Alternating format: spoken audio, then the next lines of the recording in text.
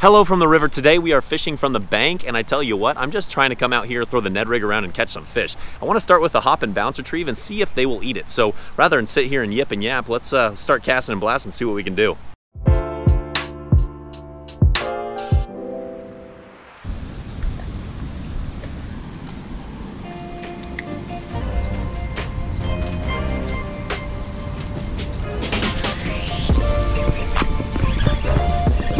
There we go, there we go.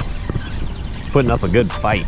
That hop and bounce retrieve, my friends. It's the hop and bounce retrieve, gotta love it. Wasn't expecting a largemouth. Whew. Look at that, look at the black spots on him. The old hop and bounce retrieve paid off. TRD hogs in the yoga pants color, he seemed to like it. I did this little guy a favor, somebody left a hook in him and I got it out without hurting him, so old buddy can go home now.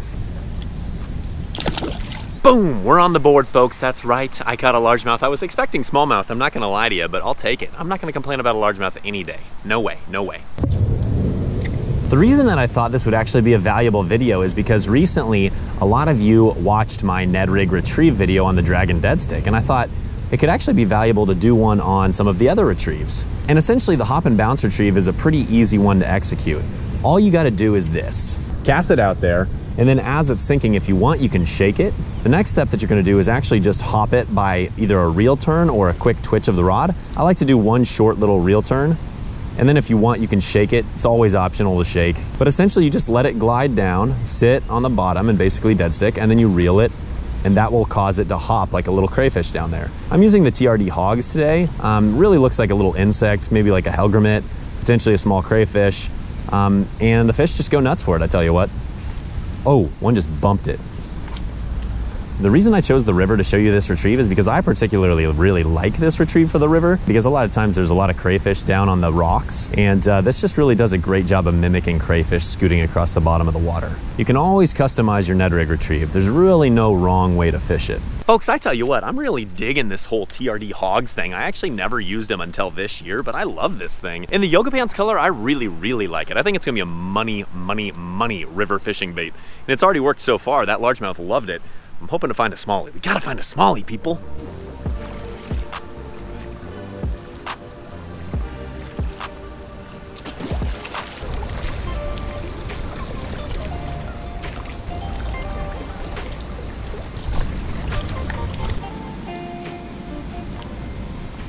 There he is.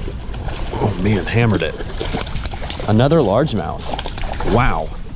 Wow, wow, wow, wow, wow. Whoa, whoa, whoa. There, he just spit it. That's what happens when you stand on top of a rock and you can't get down to him quick enough.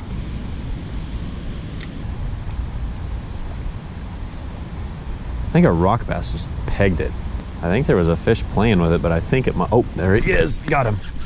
I knew there was one playing with it. There's a smallie. That's what we wanted. That's what we're after, my friends. Yes. Yeah, I'd say you ate that pretty good. What do you think? Not a massive fish by any means, but it's a great way to show you the hop and bounce retrieve. I will take this fish any day of the week. These smallmouth are so crazy, no matter what their size. I love it. Fellas, there's a lot of fish in this area, but I've really had to grind for them. Just gotta work it really slow, and this hop and bounce retrieve is kicking butt. I tell you what, I'm enjoying this. I'm really liking these TRD hogs. I think they just look so now. Oh, what? Oh, what happened? What happened? How did he get off?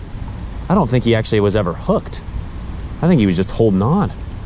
What was that fish, dadgummit? Let's see. Oh wow, I landed it in excellent position. Oh no, I said it was excellent. No, Ethan, no.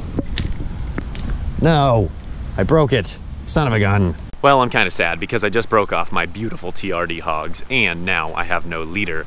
I might try tying on one more bait. I've got a TRD craws up in my car. I'm gonna try tying it on straight braid and see what happens. Green pumpkin TRD craws, and I'm actually using a little bit heavier jig head. I think this is the 1/10 ounce.